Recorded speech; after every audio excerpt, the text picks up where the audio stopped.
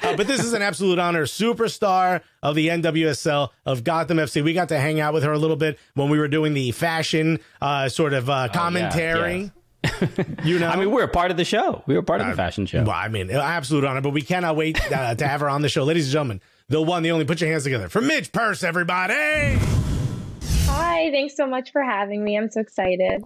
Yeah, absolutely honored. This is, like I said, it's an absolute honor for us, not only because, you are legitimate. I mean, just a bright, rising, shining star in this league, in American soccer. I mean, I know you must sense it and feel it. Like everybody, the mentions are going crazy. Everybody's talking about Midge Purce, whether it's usually always about, an amazing play or people angry that you're not getting the playing time that you deserve on the national team. I mean, what is that sort of feeling like, of just, everybody's kind of talking about you the last, definitely the last 12 months? It doesn't feel that way because I just, I get on the phone with my dad and he's like, what are you doing? It's just like the same thing as always. So it doesn't really feel like everyone's talking about me, but those are kind things that I'm like flattered if that's what's being said about me. Yeah, I'd love more playing time, and thanks for recognition of anything, like the off chance I do something like kind of cool. Yeah, and I mean, even if you go back to your days in college, you have just sort of this inclination to be a leader. I mean, you hung out at the White House, and you're from Silver Springs, Maryland, if I'm not mistaken. That's a big deal.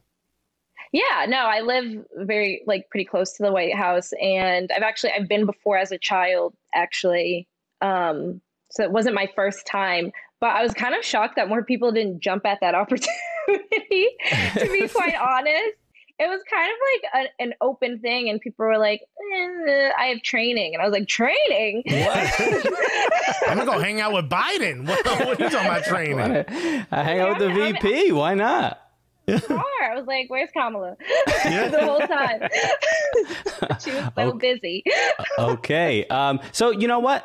Before we get into other conversation, we have to talk about the recent news in NWSL. I mean, not only just the kind of shocking news to a lot of people, but the response. I mean, the last few weeks, the level of unity and amongst the players, and really, and those stoppages in the games, the weekend that no games happened, really showing like this is an issue that needs to be addressed. As a young player and really a kind of future leader in this league, whether you want that responsibility or not, I feel like it's heading in that direction. But what was your feeling like as a young player and trying to kind of make sense of everything going on? My feelings definitely were cyclic, going in between. I was heartbroken for a lot of the stories I've heard that were not in the press. I was heartbroken to hear the stories in the press. I was angry. It makes me angry for people who go through traumatic experiences like that. And I was also really disgusted. I was disgusted by the reaction that, a lot of the outside world gave to it. I actually don't spend a ton of time on social media, but when you go on and you see an article like that posted and you see comments, just like really sexist comments about women in sport and where they should be. And you're just like, are you reading the same thing I'm reading? Are you like understanding the severity of what's happening? And you have the audacity to like crack. It's not a joke, like just to be demeaning and condescending to women in that way. Like that to me, I think because I don't know. I find it really hard sometimes when I just see people online not have that kind of empathy that you'd have to someone that I think you'd have face to face. But then you get online and people definitely lose it. But that's the world we live in today. And I was just really sad for a lot of the women and the experiences I heard. But I was also really empowered by the way people came together to make sure that we can have the transformational change that we absolutely need. And I'm super hopeful. I'm super energized, and I'm like on board to do whatever the people in these positions feel needs to be done to protect players going forward. And I'm just lending every ounce of myself to that, that is needed or wanted. So I'm really hopeful for the future, and I'm happy for a pivotal changing point. Yeah. I mean, it's such a shame that, you just want to play sports and there's all these other things that, I mean, you're fighting for equal pay. You're fighting for so many different things. And now on top of that, there's all of these, charges and whatnot. But at the end of the day, I think one of the benefits for those of us looking on the outside in is how the players came together and protected each other. And that's something that's a beautiful thing. You also work a lot with the Black Women's Player Coalition. First of all, beautiful new logo. Absolutely amazing. Yeah. Right? Why don't you talk a little bit about... Did she make it? Did he make it? I think they just released it not too long ago. And I'm like, all right, okay. I know. My reaction suggests that I designed it, unilaterally. You're welcome. Your invoice has been sent. While half of the board was at the Olympics, I was helping design that logo. So I did actually have a huge hand in designing it. But it was BBMG who we outsourced for that. So total props to them. They were absolutely fantastic. It was 5 young women who did it. And I'm a hard person to please aesthetically because I watch a lot of HGTV. So I feel like I know what I want. And when it's not that, I'm like, go back. That's not right. You're like, would this logo make it on Property Brothers? I don't think so. Yeah. See, it's statements like that make me terrified to buy a home with my fiance. Because it's going to be very difficult. She watches all those shows. The bar is set way too high. I'm like, honey, I don't make enough money to give you this life. You should feel privileged that she knows what she likes, because there are so many options out there. I'm like, yeah, no. She's done the research for you. She's informed. She's educated. There's also a lot of options of wealthier men. So it gets competitive out there. I really have to step my game across the board. Christian, apparently. Houses, men, whatever she wants. It's really her world.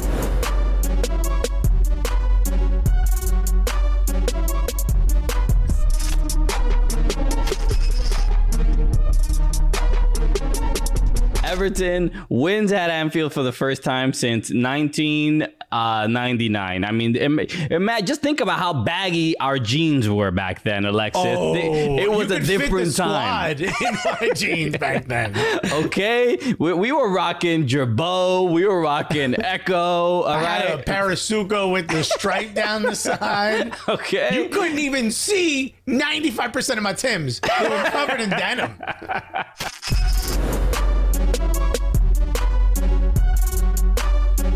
When you look at your role in NWSL, is leadership something that you strive to sort of uphold, or is it something that tends to fall on your lap, or is it just because there's Harvard on your resume and now you got to do it? A lot of pressure there with the resume. No, it's not anything I've strived for. If I'm being quite honest, I'm really passionate about service, and I think sometimes today those two words actually kind of get conflated. And I think when I'm meaning to serve someone or serve a purpose or a group of people, it often is received as leadership, which is really cool. But in my head, I'm not I'm not leading. I'm serving. So service is really important to me. And sometimes they're not mutually exclusive. Sometimes they run across the same lines and sometimes they don't. But I just like to help in any way that I can and be of service any way I can. So sometimes it ends up being like that. So yeah. Yeah, I mean, already we've been speaking for just a couple minutes, but the humility is strong. I'm like, man, I gotta do better in my own life. Okay, right. If this was a creative player, my humility would slide all the way to 0. I'd be like, I earned this. I'm the greatest. Of course, you're gonna ask me to be a leader. You feel me? Who else?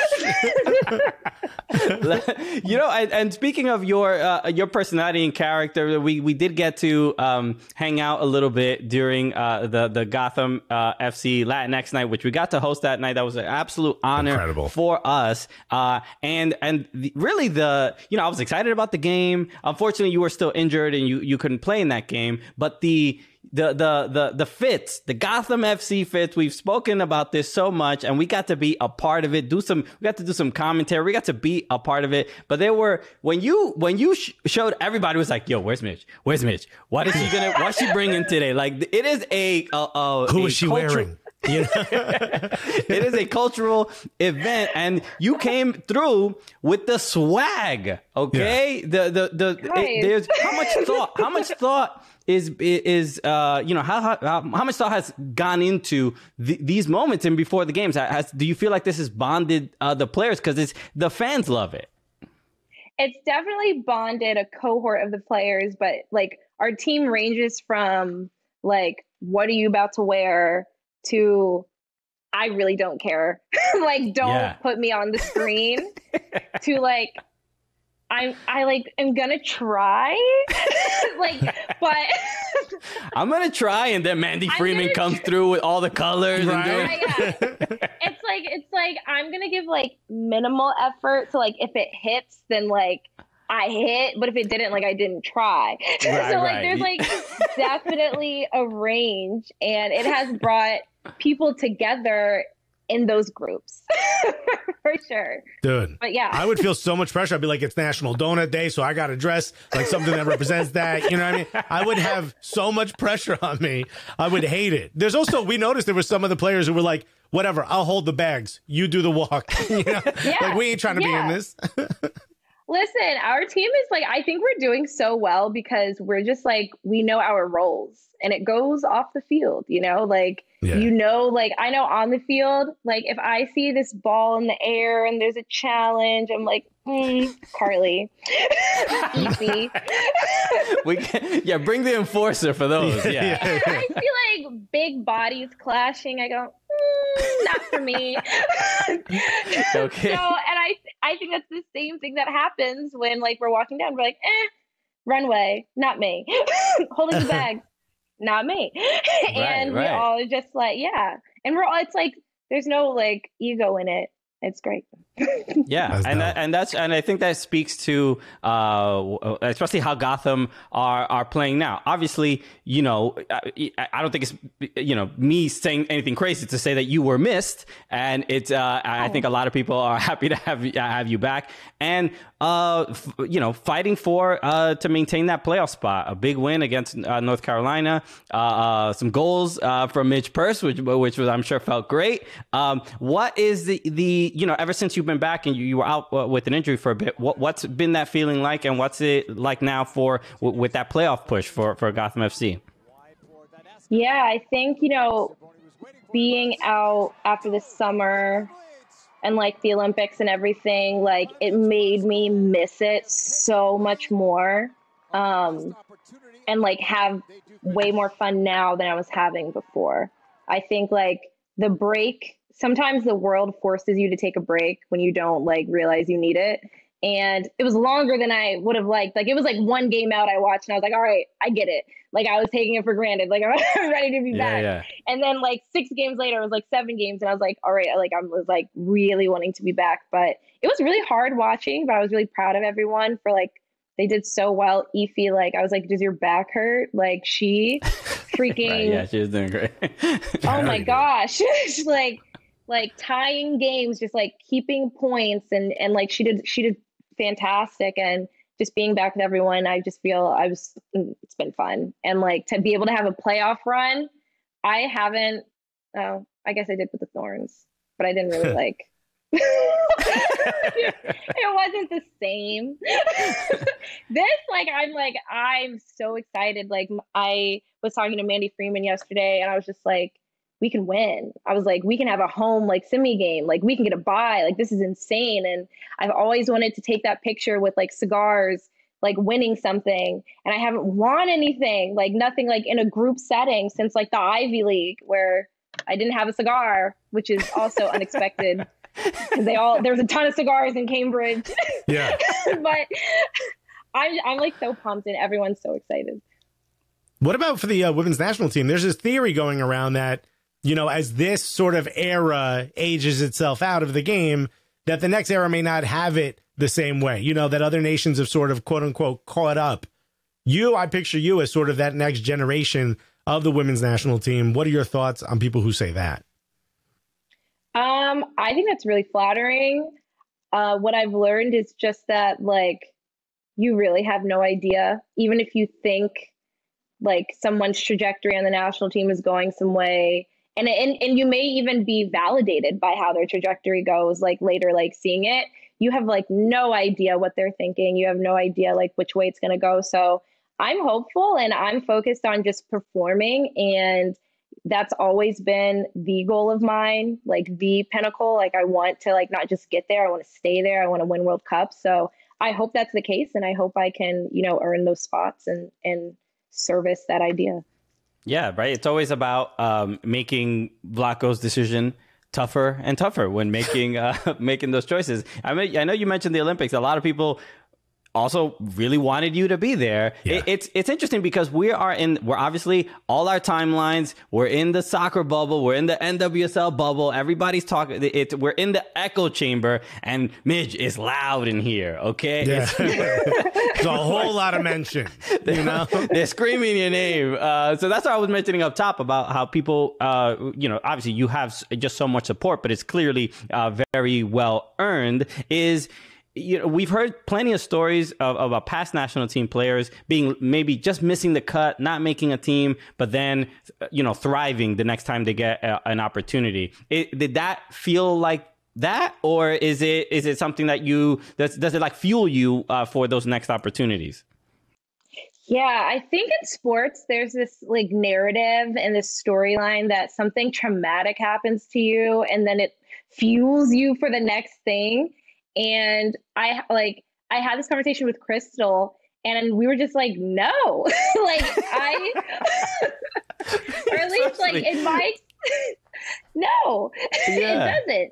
It's like, to me, I was just like, my tank was 100% full. And it's real cute when everyone's like, give 110%, even though, you know, you can't. There's literally 100%, like that's the cap.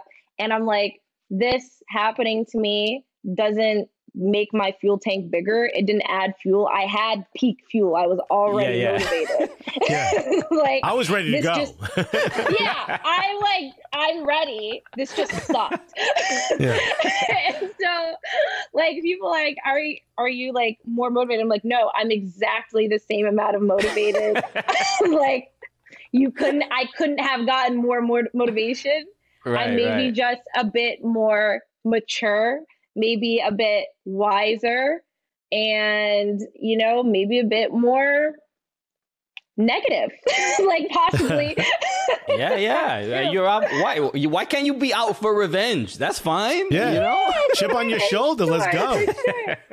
Hell yeah. I'm a petty fascinating. I get it. You know what I mean? Because even especially you mentioned Crystal Dunn's story has been like, it could be a movie now. Like I've heard it so often, and it's been like the it could be like a coming of age story that we all use to make ourselves feel better, right? Yes. It's interesting how, and not a Hallmark movie.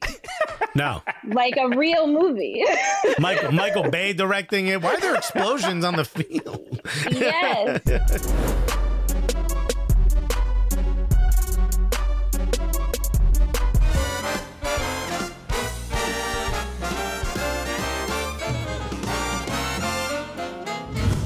I'm on the subway. Someone's like, could you help me with this baby up the stairs? I'm like, no, who the f would you have a baby? You know what I mean? My wife's like, yo, why you being mean to that lady? I'm like, because I know the scam. I carry the baby up the stairs. The lady hits me over the head. Baby steals my wallet. I've seen it before.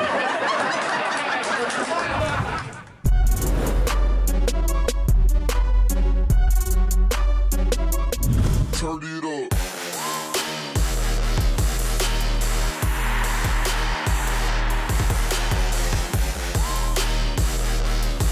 we have some questions from fans. These are our supporters. These are called the Gully Squad, and they're huge fans of you. So we gotta get to some of these. All right. So okay, first one. This comes from Laura McCoy. She happens to be an Orlando Pride fan, interestingly enough, but she's a huge fan of you.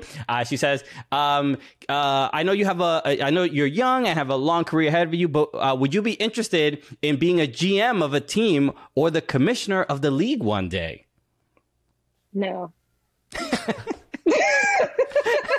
All right, we'll scratch it. Okay. Okay. Yeah. It's a big. I mean, a GM. NWSL commissioner requires, obviously a lot of responsibility. It is a complicated job, right? For the commissioner of any league. But a GM, you don't think you can, find the talent and put together a team? You don't think that's no interest to you? Can I, or do I want? More interest. I'm sure you're 100% capable. She's like, of course I could do it, but do I want to? No. I truthfully think like any NWSL player, not any, but most would be very good GMs. I think like being in the league, you know exactly what kind of player you need in which situations, what's effective. But no, it doesn't sound very fun. Like it doesn't sound. Okay. Yeah. We got a question from Douglas Reyes Cerrone, he's a Washington Spirit fan, but he said when Midge was in Portland, what was the culture there like, and what did you think about it? And I know Portland gets a lot of credit for their fan culture, but when it comes to women's soccer, really well supported. What was that like for you to get a chance to play there at that time and see the fan base and how much they support it? Yeah, till I die, like I'm like a ride or die, like Riveters, like stan. Like those fans are insane. I don't even like to call them fans. I call them the 12th man all the time because they are the 12th man. It is like they help a lot. And like, I just wish that every single like player would get a chance to play with that kind of support for them. Cause it's sick. Yeah. Okay. This question is from Abe. He asked, it was just kind of a silly question, but he says, what do you think is your best position and why won't Vlatko play you there? You do not have to answer that.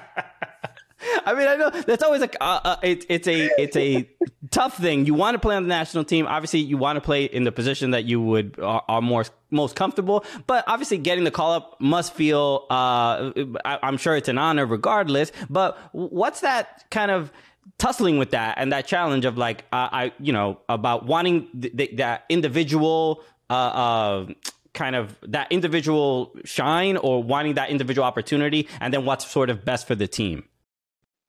When it comes to the national team, I think it's such a coveted position that it was never about like what was best for me. It was like whatever it takes to be here and stay here. Like I did not care. I'd play center back if you needed me to, goalkeeper. I would play anywhere. So I'm like ready to learn anything and receive everything. I love playing for the national team. Okay. That's amazing. And we have one more question. It's from Luke Sergio. He wants to know, what's it like being one of the biggest BAMFs, badass to come out of Harvard? I think I need to know like how he meant that. Did he mean like I was fine, or did he mean like I'm like cool? Like I think it's a sporting question. Yes. But take it however you like, whatever it's most flattering. Whichever way you want. I'd have preferred the former. That would be a really cool title to have. I mean, Natalie Portman was there, so she's definitely probably like really up there. Love her. Yeah, okay. Well, you and Alexis have a lot in common. Yes, okay? Wholeheartedly agree. Big Natalie Portman fan. Yeah, I hope to see one of her movies one day. No, I'm joking. She's great. She's a great actress. No, she's that is the most respectful he's ever been about Natalie Portman.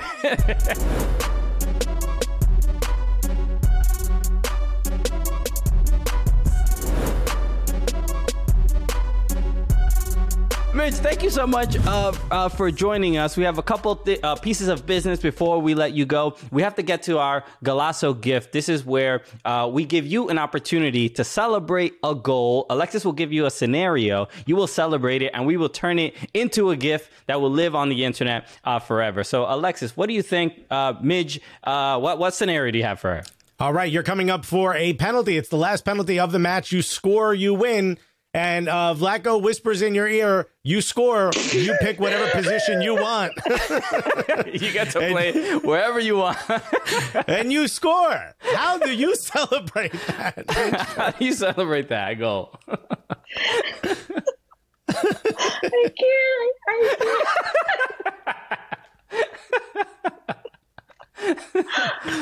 Oh my gosh.